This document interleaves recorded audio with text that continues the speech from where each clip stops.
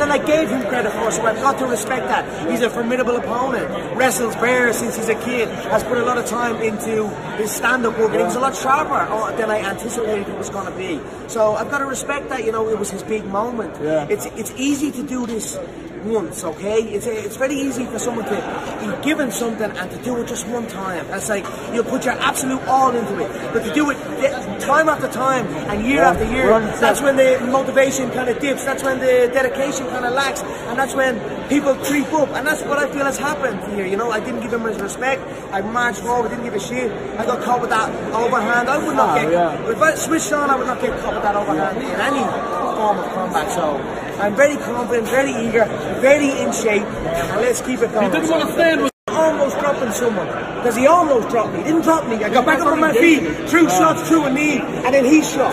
Imagine almost dropping someone with a picture-perfect shot, a picture-perfect punch, and then shooting for the legs. That's a pussy shit, and then you shoot for the legs, stand up. And when you beat a man convincingly, it's not really necessary to go back for a rematch, but when there's dispute, or when some, you know, or if there's dispute, then there must be a rematch. There's been dispute in my last one. I slapped his brother and his cousin around on top of the cage. He tried to jump off the one. This is not over, so there's dispute. There's got to be a rematch. That's what I want. You know, man, he's got a great following. He's got crazy insight, great guests.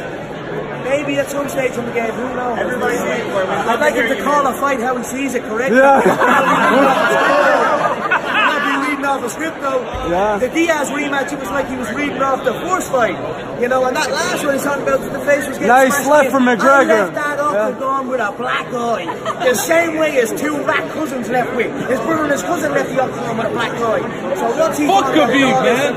So maybe at some stage he'll do it. When you take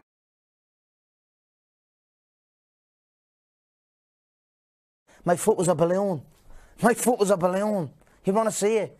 Do you know what I mean? My toes came out of the socket. A guy had to come into the cage and break them back into place. The thing ballooned out. And I hobbled in there and walked them down and did not give two shits. And that was with a bad camp. That was with a half-committed camp. One of the things was I hadn't watched the fight back yet, and when I heard that, I was like, I've watched the fight back 888 times before I even got back to the house from the T-Mobile Arena to the house. I watched the fight about 800 times, and to hear that he hasn't watched the fight back, I was a little bit taken back. And then I've got to ask, I need a why has to coach me. I just felt a little bit. Hang on a minute, you know what I mean? Maybe I need a why, but look, this is all. I understand that.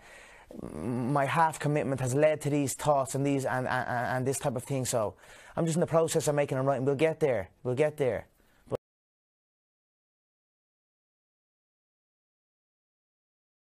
He's got to win 10 fights and all this stuff. Yeah. What is your reaction to that? Fear. You know, doesn't want it. So it is what it is. From that, I'm focusing on the skills. It's a very skillful bout. He poses a specific style set, and I pose a specific style set, and it's an interesting clash with two fully focused fighters, and that's what will happen in the next bout. And I look forward to it and settling it. But